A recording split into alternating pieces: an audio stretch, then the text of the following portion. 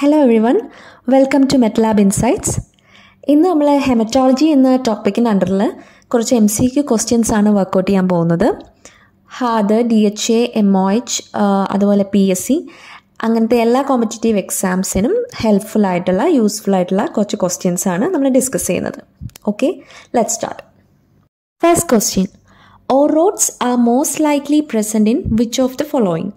Option A, chronic myelocytic leukemia. Option B, myelofibrosis with myeloid metaplasia. Option C, erythroleukemia. Option D, acute myelocytic leukemia. Orods ഇതിലെ ഏത് കണ്ടീഷനിലാണ് കാണുന്നത് എന്നാണ് question. And the answer is option D, that is acute myelocytic leukemia. ഞാൻ ഓരോ ക്വസ്റ്റ്യൻസിനോടൊപ്പം ഒരു എക്സ്പ്ലനേഷനും കൂടെ add ചെയ്തിട്ടുണ്ട്. എന്തിനാന്ന് വെച്ചാൽ നമ്മുടെ ക്വസ്റ്റ്യൻ്റെ ആൻസർ അല്ലാതെ ബാക്കി ഓപ്ഷൻസും കൂടെ ആയിട്ട് നമ്മളൊന്ന് ഫെമിലിയർ ആകാനായിട്ടാണ്. അപ്പോൾ ഇവിടെ നമ്മുടെ ക്വസ്റ്റ്യൻ്റെ ആൻസർ AML ആയിരുന്നു, അക്യൂട്ട് മൈലോസൈറ്റിക് ലുക്കീമിയ. അപ്പോൾ AML എന്ന് പറയുമ്പോൾ നമുക്ക് ആദ്യം തന്നെ മനസ്സിലേക്ക് ഓടി വരേണ്ടത് അതിൻ്റെ FAB ക്ലാസിഫിക്കേഷനാണ്. M1 to M7 ക്ലാസിഫിക്കേഷനാണ് ഇവിടെ ഉള്ളത്. ഞാൻ അതിനെപ്പറ്റി ഡീറ്റെയിൽ ആയിട്ട് പറയുന്നില്ല, കാരണം ജസ്റ്റ് ഒന്ന് റിവിഷനാണല്ലോ നമ്മുടെ. അതുകൊണ്ട് അതിൽ തന്നെ ഇമ്പോർട്ടൻ്റ് ആയിട്ട് മോസ്റ്റ് കോമൺ AML എന്ന് നമ്മൾ പറയുന്നത് M3 ആണ്. M3 is acute പ്രോമൈലോസൈറ്റിക് leukaemia. പിന്നെ വേറൊരു കാര്യം ഉണ്ടെന്ന് വെച്ചാൽ M2 എന്ന് പറഞ്ഞാൽ അക്യൂട്ട് ലുക്കീമിയ വിത്ത് മൈലോബ്ലാസ്റ്റ് വിത്ത് മെച്ചുറേഷൻ. M2ലാണ് നമുക്ക് സ്യൂഡോ പെൽഗഹ്യുവറ്റ് അനോമാലി കാണാൻ സാധിക്കും, അതേപോലെ ഓറോഡ്സും കാണാൻ സാധിക്കും. അപ്പോൾ ഇത് രണ്ടും ഒന്ന് ഇമ്പോർട്ടൻ്റ് ആയിട്ട് നമ്മൾ നോട്ട് ചെയ്ത് വെക്കുക. ബാക്കി നിങ്ങൾ വായിക്കുമ്പോൾ ഒന്നുകൂടെ റിവൈസ് ചെയ്യുക. നെക്സ്റ്റ് നമ്മുടെ ഓപ്ഷനിലുള്ളതാണ് എറിത്രോലുക്കീമിയ. എറിത്രോലുക്കീമിയ is also known as D ഗൊലീൽമോ syndrome. ഇത് നമ്മുടെ FAB ക്ലാസിഫിക്കേഷനിൽ M6ൻ്റെ അണ്ടറിൽ വരുന്നതാണ്. ഇവിടെ നമ്മുടെ മൈലോയിഡ് എറിത്രോയിഡ് റേഷ്യോ ഡിക്രീസ്ഡ് ആയിരിക്കും, ബിക്കോസ് എറിത്രോയിഡ് പ്രീകേഴ്സേഴ്സിൻ്റെ നമ്പർ കൂടുതലായിരിക്കും. So ME ratio is decreased. പിന്നെ നമുക്കിവിടെ കാണാൻ പറ്റുന്നത് pass positive inclusion bodies in erythroid പ്രീകേഴ്സേഴ്സ്. Erythroid പ്രീകേഴ്സസിൽ പെറൈഡിക് acid ഷിഫ് stain positive ആയിട്ടുള്ള ഇൻക്ലൂഷൻ ബോഡീസ് കാണാൻ പറ്റും. പാസ് സ്റ്റെയിൻ എന്തിനാണെന്ന് നമ്മളൊന്ന് ഓർമ്മിക്കുക. It's to identify lymphocytic leukaemia. മെയിനായിട്ട് leukaemia കണ്ടീഷനിലുള്ള lymphocytes pass stain positive ആയിരിക്കും. യൂഷ്വലി പാസ് നെഗറ്റീവ് ആയിട്ടുള്ളത് നമ്മുടെ നോർമൽ ലിംഫോസൈറ്റ്, മൈലോബ്ലാസ്റ്റ്, എറിത്രോബ്ലാസ്റ്റ്, ഇതൊക്കെ പാസ് നെഗറ്റീവ് ആയിരിക്കും. പിന്നെ നമ്മുടെ ന്യൂട്രോഫിൽ, ഇസ്നോഫിൽസ് അതൊക്കെ പാസ് പോസിറ്റീവാണ്. ഓൾസോ നമ്മുടെ ലുക്കീമിയ കണ്ടീഷനുള്ള ലിംഫോസൈറ്റ്സും പാസ് സ്റ്റെയിൻ പോസിറ്റീവാണ്. അപ്പോൾ പാസ് സ്റ്റെയിൻസും നിങ്ങളൊന്ന് സ്റ്റെയിൻസിൻ്റെ കൂടെ നിങ്ങൾ അതും കൂടെ ഒന്ന് നോക്കുക. Next is CML, chronic myeloid leukaemia. നമ്മുടെ ഫിലാഡൽഫിയ ക്രോമസോം ഇതിനകത്താണ് കാണുന്നത്. The translocation between chromosome number 9 and 22. അത് നമ്മൾ എപ്പോഴും ഓർത്തിരിക്കുക, ക്വസ്റ്റ്യൻസ് എപ്പോഴും വരുന്നതാണ്. പിന്നെ peripheral സ്മിയറിൽ blast cells less than 10% ആയിരിക്കും. അത് നമ്മുടെ ക്രോണിക് ആയിട്ടുള്ള എല്ലാ ലുക്കീമിക് കണ്ടീഷൻസിലും അങ്ങനെ blast cells peripheral smear less than 10% ആയിരിക്കും. അക്യൂട്ട് കണ്ടീഷനുകളിൽ ഗ്രേറ്റർ ദാൻ 10% ആയിരിക്കും. പിന്നെ ഇവിടെ bone marrow എക്സാമിനേഷനിൽ myeloid erythroid ratio high ആണ്, ബിക്കോസ് നമ്മുടെ മൈലോയിഡ് സെൽസ് ഒക്കെ ഇൻക്രീസ് ചെയ്തിരിക്കുകയാണ്. സോ 15:1 to 50:1 വരെ നമുക്ക് മൈലോയിഡ് എറിത്രോയിഡ് റേഷ്യോ വരാം. Next is myelofibrosis with myeloid metaplasia. It's a chronic progressive panmyelosis. ഒരു panmyelosis condition ആണ്. Panmyelosis എന്ന് വെച്ച് കഴിഞ്ഞാൽ the bone marrow cannot produce enough of RBC, WBC or platelet. അപ്പോൾ ഇവിടെ hepatosplenomegaly ഉണ്ടാവും because of extramedullary hematopoiesis. പിന്നെ അനീമിയ വിത്ത് ബേസോഫിലിക് stippling, അനൈസോസൈറ്റോസിസ്, പോയിക്കുലോസൈറ്റോസിസ്, അങ്ങനത്തെ കുറേ കണ്ടീഷൻസ് ഉണ്ടാവും. പിന്നെ LAP ഇൻക്രീസ് ചെയ്തിരിക്കും. LAP means leucocyte alkaline phosphatase. Then bone marrow is dried up. Okay, അപ്പോൾ നമുക്ക് സെക്കൻഡ് ക്വസ്റ്റ്യനിലോട്ട് പോവാം. Identify the inclusions found in the cytoplasm of neutrophil. ഇവിടെ ഒരു പിക്ചർ കൊടുത്തിട്ടുണ്ട്. ആ ന്യൂട്രോഫിലിൽ കാണുന്ന ഇൻക്ലൂഷൻ ഏതാണെന്നാണ് ഐഡൻറ്റിഫൈ ചെയ്യേണ്ടത്. And option A is Havel-Jolly body. Option B, toxic granulation. Option C, Pappenheimer bodies. Option D, Dole bodies. And the answer is option D. ഇങ്ങനെയുള്ള questions വരുമ്പോൾ നമ്മൾ answer കുറച്ചുകൂടി എളുപ്പം കണ്ടുപിടിക്കാനായിട്ട് നമ്മൾ ആദ്യം ചെയ്യേണ്ടത് എന്താണെന്ന് വെച്ചാൽ, ക്വസ്റ്റ്യനിൽ നമുക്ക് ചോദിച്ചിട്ടുള്ളത് ന്യൂട്രോഫിലിൻ്റെ അകത്തുള്ള ഇൻക്ലൂഷനാണ്, അതായത് ഒരു WBC ഇൻക്ലൂഷനാണ് നമുക്ക് ഏതാണെന്ന് ചോദിച്ചിട്ടുള്ളത്. അപ്പോൾ ഓപ്ഷൻസിൽ RBC ഇൻക്ലൂഷൻസ് ഏതെങ്കിലും ഉണ്ടോ എന്ന് നോക്കുക. അപ്പോൾ നമുക്ക് ഡയറക്റ്റായിട്ട് അവരെ അവോയ്ഡ് ചെയ്യാം. ഇവിടെ നമുക്ക് തന്നിട്ടുള്ള ഓപ്ഷനിൽ ഓപ്ഷൻ എയും സിയും RBC ഇൻക്ലൂഷൻസ് ആണ്. സോ ഹവൽ ജോളി ബോഡിയും പാപ്പൻഹൈമർ ബോഡിയും അല്ല എന്ന് നമുക്ക് അപ്പം തന്നെ ഉറപ്പിക്കാം. പിന്നെ നമുക്ക് 2 ഓപ്ഷൻസിൽ ആരാന്ന് മാത്രമേ കണ്ടുപിടിക്കേണ്ടതുള്ളൂ, ടോക്സിക് ഗ്രാനുലേഷനും ഡോലെ ബോഡി. അപ്പോൾ അതിലേതാണെന്ന് കണ്ടുപിടിക്കാനായിട്ട് ടോക്സിക് ഗ്രാനുലേഷൻ പൊതുവെ ഇൻഫെക്ഷൻസിലൊക്കെയാണ്, ക്രോണിക് ഇൻഫെക്ഷൻസ് അങ്ങനെയൊക്കെ കാണുമ്പോഴാണ് കൂടുന്നത്. അത് കുറച്ചുകൂടെ കോഴ്സായിട്ടുള്ള ഗ്രാനുൾസ് ആയിരിക്കും. ഡോലെ ബോഡി ആ മിക്സ്ഡ്. ഡോലെ ബോഡി കുറച്ചുകൂടെ oval to round pale blue coloured inclusion body ആയിരിക്കും. അപ്പോൾ നമ്മുടെ ആൻസർ ഓപ്ഷൻ ഡി ആണ്. അങ്ങനെ നമുക്ക് ആൻസറിലേക്ക് എത്തിച്ചേരാം.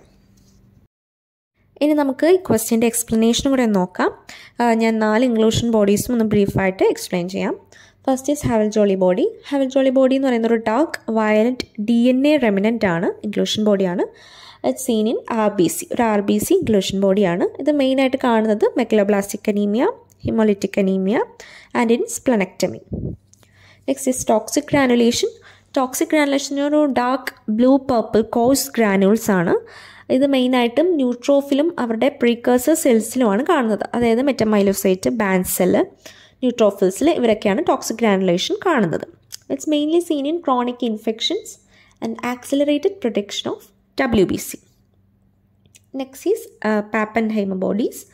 Pappenheimer bodies are violet colored free iron deposit in RBC. അപ്പോൾ RBC ഇൻക്ലൂഷൻ ആണ്, അതൊരു അയൺ ബേസ് ചെയ്തിട്ടുള്ള ഇൻക്ലൂഷൻ ബോഡിയാണ്. It's Prussian blue stain positive. അത് ഓൾമോസ്റ്റ് മിക്കപ്പോഴും ചോദിക്കുന്ന ഒരു ക്വസ്റ്റ്യൻ ആണ്. പാപ്പൻഹൈമർ ബോഡിയുടെ stain that is Prussian blue ആണ്. പിന്നെ ഈ പാപ്പൻഹൈമർ ബോഡി കാണുന്നത് it's scene haemolytic anaemia, സിഡറോബ്ലാസ്റ്റിക് anaemia and also in സ്പ്ലനക്ടമി. Last is Dole bodies ആണ്. Dole bodies are pale blue coloured ആയിരിക്കും. It's A ribosomal RNA inclusion ബോഡിയാണ്. It's mainly scene in patients with burns, aplastic anaemia and scarlet fever. Third question.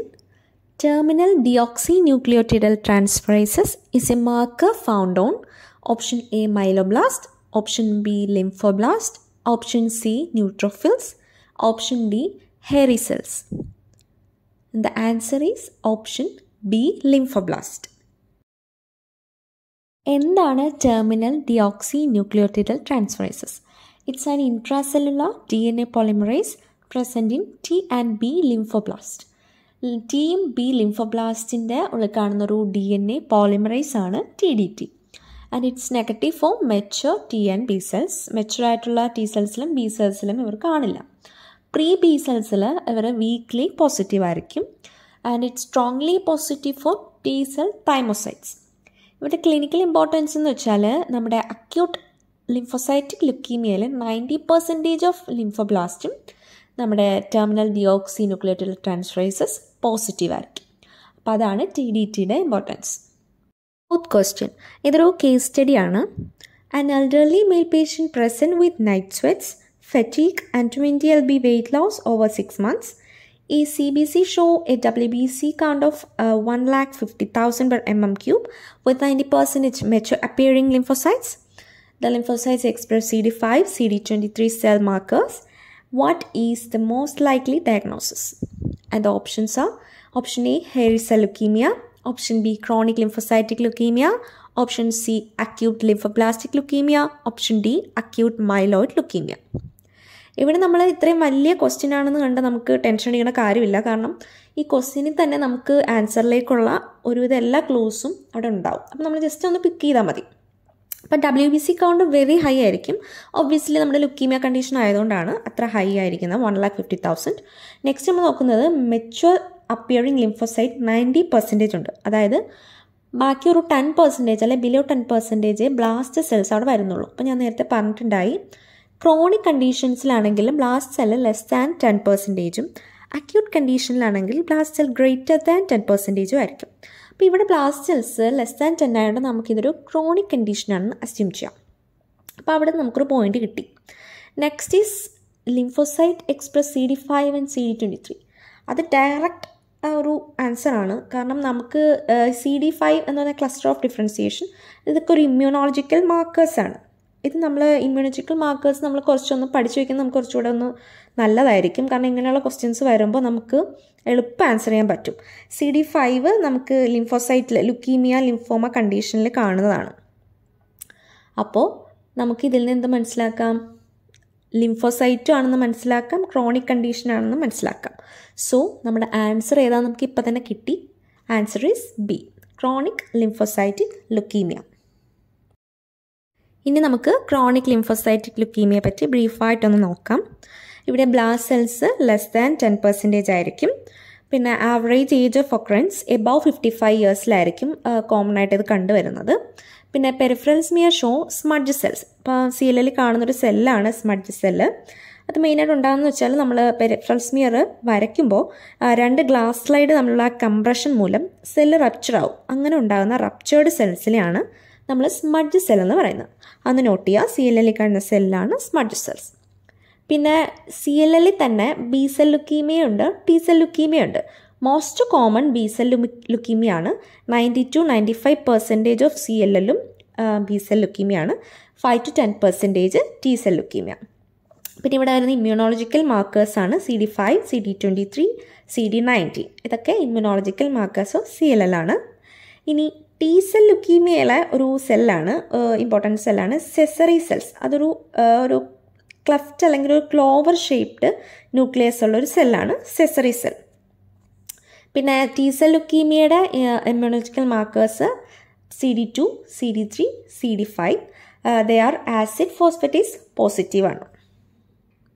Okay, അപ്പോൾ അത്രയേ ഉള്ളൂ നമ്മുടെ CLLനെ പറ്റി ഷോർട്ടാക്കിയെന്ന് പറയുകയാണെങ്കിൽ. ഇതെല്ലാം ഒന്ന് നോട്ട് ചെയ്യുക. Next 5th question.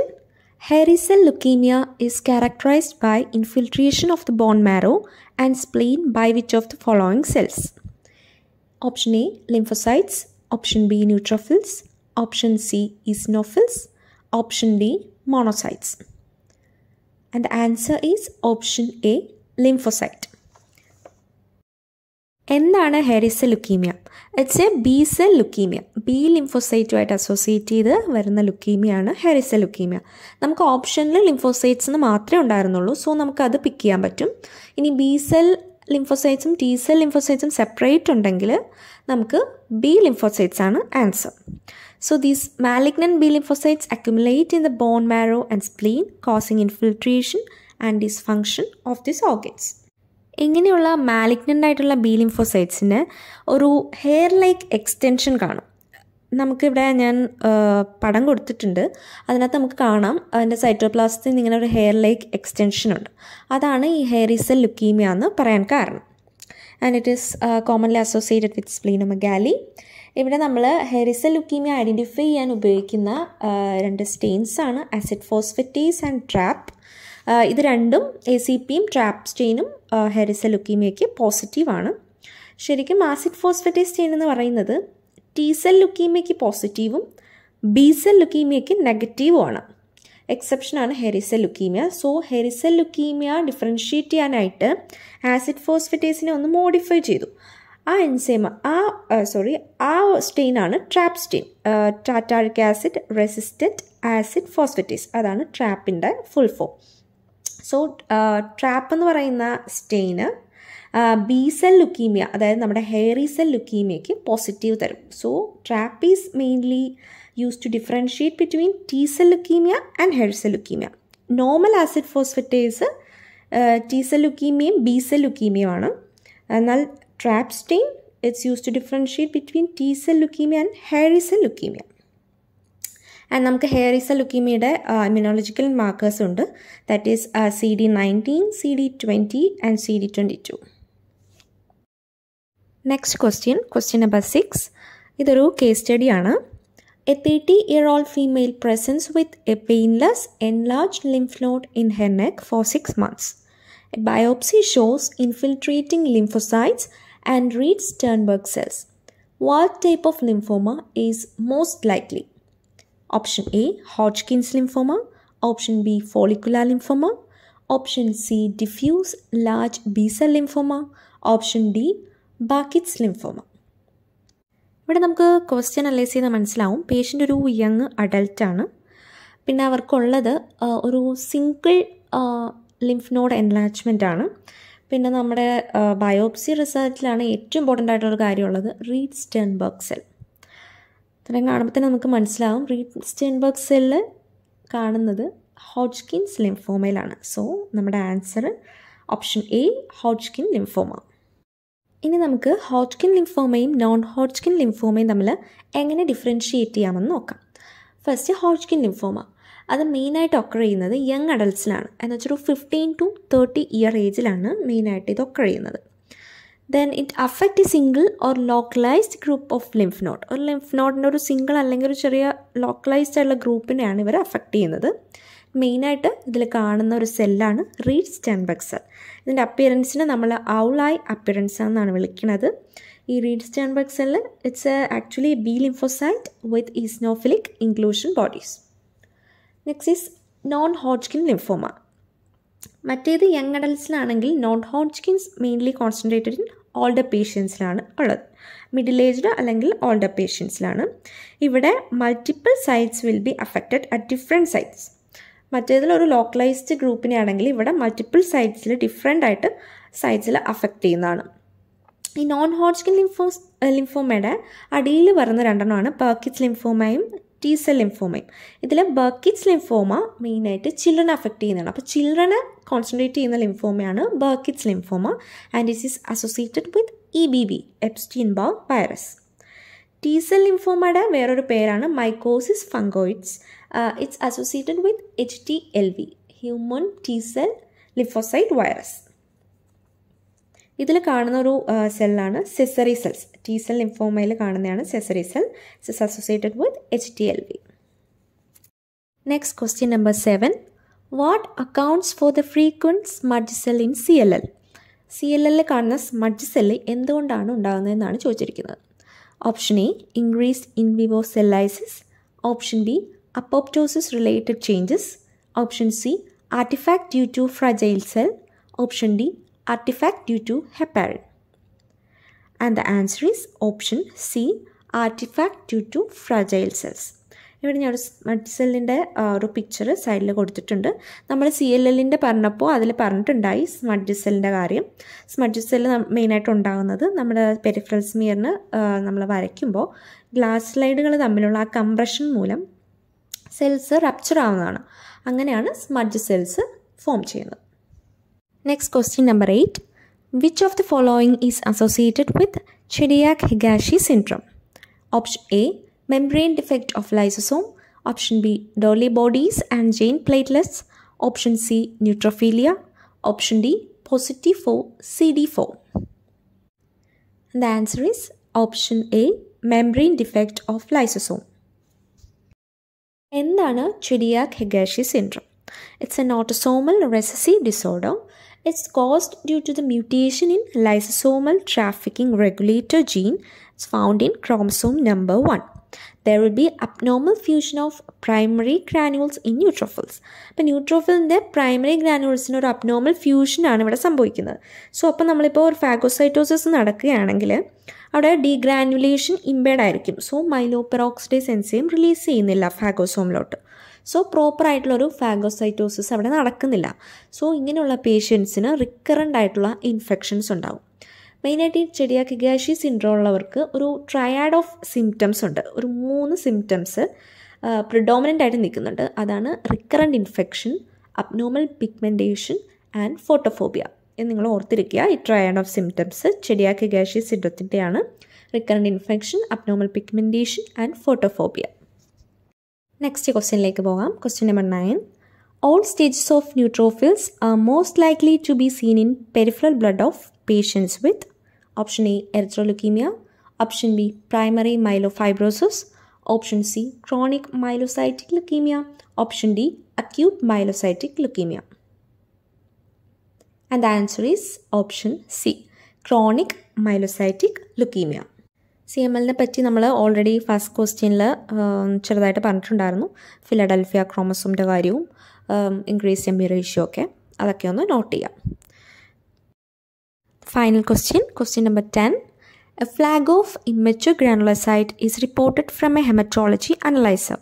The next step is to perform option A smear review, option B rerun the sample, option C manual differential, option D pathology review.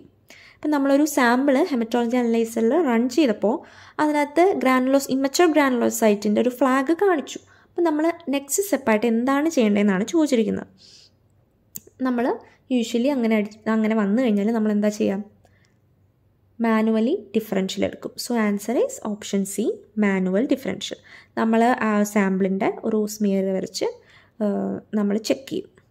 So answer is option C manual differential. അപ്പോൾ നമ്മുടെ ഇന്നത്തെ question answering session ഇവിടെ കഴിയുകയാണ്. Hope you all understand. നിങ്ങൾക്ക് എന്തെങ്കിലും doubts ഇതുമായിട്ട് regard ചെയ്ത് ഉണ്ടെങ്കിൽ നിങ്ങൾ കമൻറ്റ് ചെയ്യുക. Hope you all like this video. Thank you.